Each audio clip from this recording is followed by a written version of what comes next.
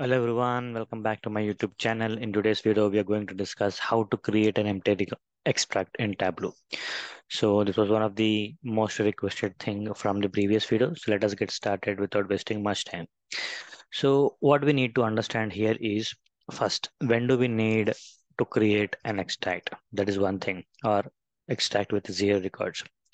So the concept here that if you try to understand is we are letting our Tableau server to do this heavy job. So generally, in cases where the volume of your data is huge, assume it is in millions, it is in billions, or it is more than billions, then creating this extract might take time.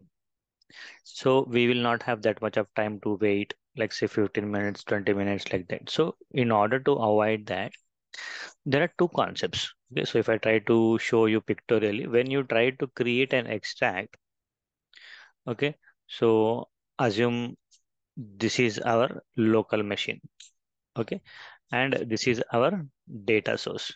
So from your local machine, when you're doing, Tableau is trying to connect to that data source, whatever it is, and it is creating a copy of data. Agreed?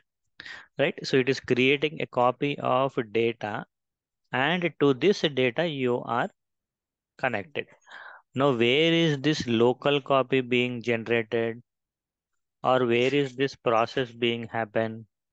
This is currently happening in your local machine using the local services that we have available, like say limited, right? Our system configurations are limited, our internet speed is limited, uh, and we have so many limitations with that. So what will happen? This will take a lot of time. Now you have to create an extract, and again, then you have to publish the same record. So which means suppose you have like say, more than 1 billion here. Okay.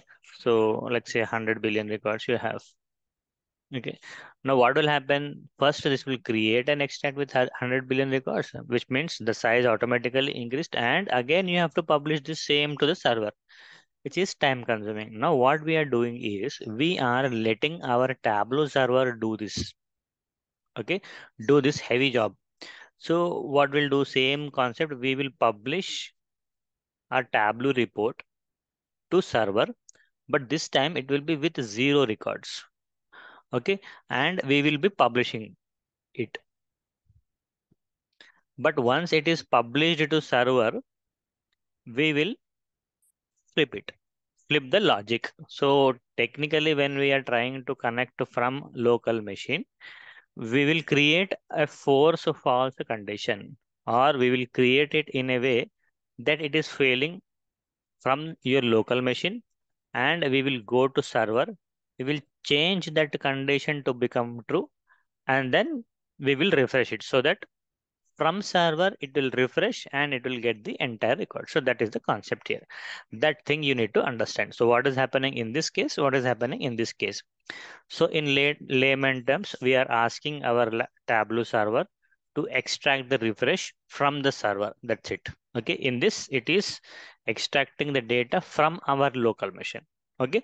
So we want to do that. So I'm just trying to connect to our sample superstore here before I do anything, so that I can show you that it is generating some data here. Okay. Now, as of now, I am in live connection, right? We have created some worksheets or dashboards, whatever you have. Now I am creating a parameter so that I can specify the force false condition. Okay. Which means I'm letting that fail. So I'm going to create a parameter and I'm calling this as an empty extract. Okay. And I'm choosing the data type for this as Boolean, and I have true and false in that. Okay, so this is what we need to know. Click on OK. So I am showing this parameter. So this parameter will act as a toggle button for us, so that when we are publishing this, we will publish with zero records. Okay. Now what I'm doing is I am creating a calculation for this. Okay. I'm selecting true here because I want that. I can do like this also. Click on this, create calculated field, and I'm writing it as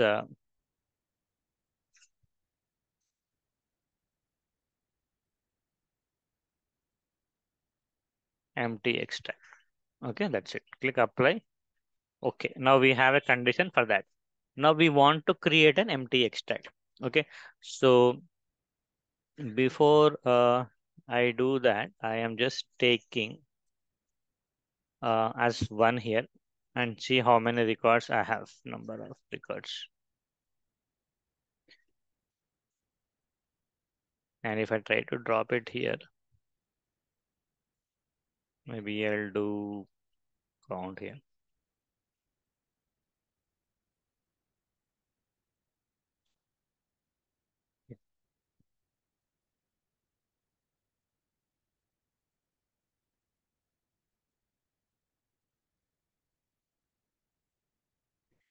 It's not okay. No, no problem. Even if I take order ID and drop it on this, and if I make it count, so total we like say we have 10,194 number of records, right, in our data set. I'm going back here. I'm going to right click on my data source here and I want to create an extract. So I'm clicking on this extract data and I want to add a filter. So I'm clicking on this filter selection, add filter.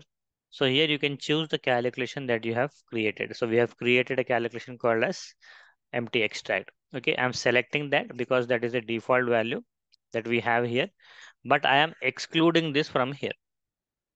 Okay, forcefully I'm changing my selection. So, okay, so parameter from parameter will get true. So whatever the true value I got, I'm just excluding that. Click on OK. Now, if I click on this save settings, I'm saving this as empty extract. Click save. Now, when it saves, now see here, we do not have any records or our chart has become null. Even if I go to this thing, it is 0 now because we do not have any records. So this is our test that, we do not have any records in there. Okay. Now what will you do? Our extract file is now created with 0 records. So we will again go to server, publish the workbook. And from there, what we'll do is we will change this selection to false. So once you change it again, simply click on the refresh, go to extract. And if you click on the refresh, you will get the entire records into the extract file. So this way you can create an empty extract, publish it to server, and from there you can refresh it so that you will get entire records. Okay, I hope this has helped you in creating an extract. If it does, don't forget to like, share, and subscribe. See you in the next video. Till then, bye bye, and have a good day.